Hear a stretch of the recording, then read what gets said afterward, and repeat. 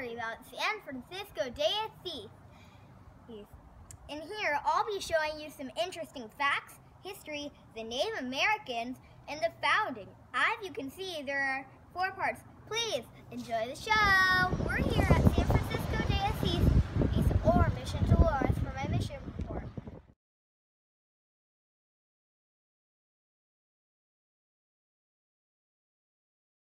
San Francisco de Asis was founded in 1776, June 29th. It was the 6th mission to be founded in what we know today as San Francisco. Fray Serra, Captain Rivera, and Captain Anza all helped to found the mission. The statue of Fray Serra. He was one of the founding priests of San Francisco de Asis. When he was 55, he was chosen by the Roman Catholic Church to help lead the missionary system.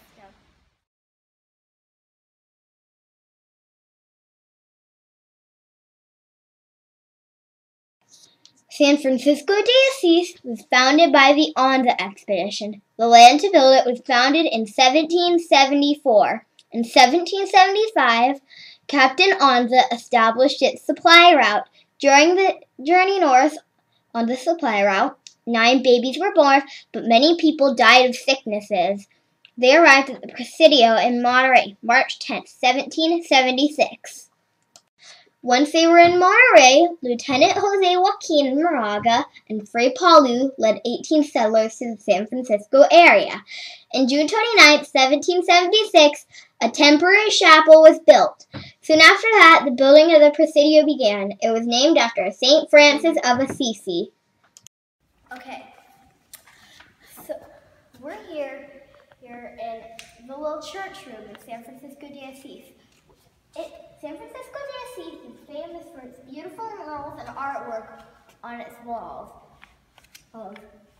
Did you know that it survived the San Francisco earthquake? None of it has been rebuilt. This is a tomb at the cemetery. At the cemetery, there are about 5,000 Indians buried. It is in a courtyard-like setting.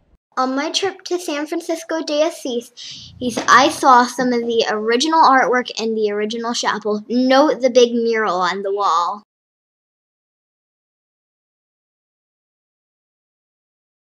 To build the mission, the Ohlone would go into the forest and chop down redwood trees. Then they would make those into planks for the mission's foundation. They also made adobe bricks for the walls to the mixture of clay, soil, water, straw, and sometimes manure. This is a diagram of the Tchui. They were some of the Ohlone that were at San Francisco de Asis. Up there, they're the thing of what their daily life was like. They would hunt and gather. On the Ohlone, Coast, Miwok, and Patwin were all the tribes that lived at the mission. On Sundays, when they completed their services, they would go out and dance. The men would paint their bodies all sorts of colors, and they also had rafts on San Francisco Bay. They liked to play games with sticks. Did you know the Spanish name for Ohlone is Costanol?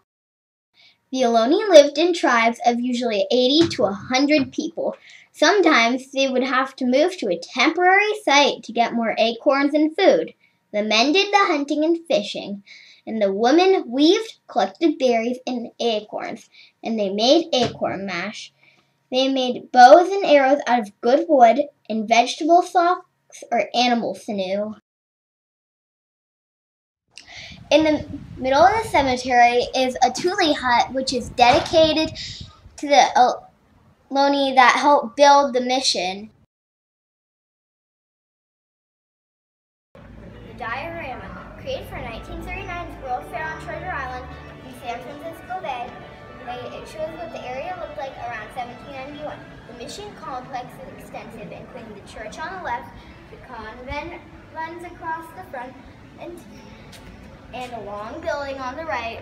It was the granary. To the back in the shop are servant quarters. Buildings on the far right housed soldiers and civilians based at the mission. Credit to the pamphlet at San Francisco de Asis. None of those within my own writing, and it is from the pamphlet.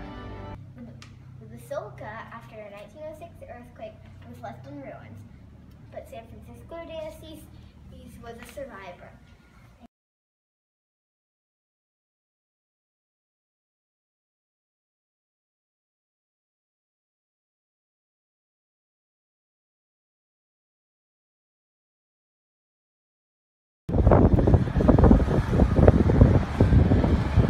Okay.